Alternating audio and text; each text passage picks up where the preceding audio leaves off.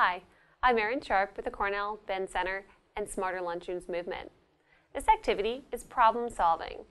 In it, teams of participants analyze case studies involving lunchroom scenarios and attack the problems from different perspectives. For example, a parent, a teacher, a student, a school administrator, and a school food service worker might change roles.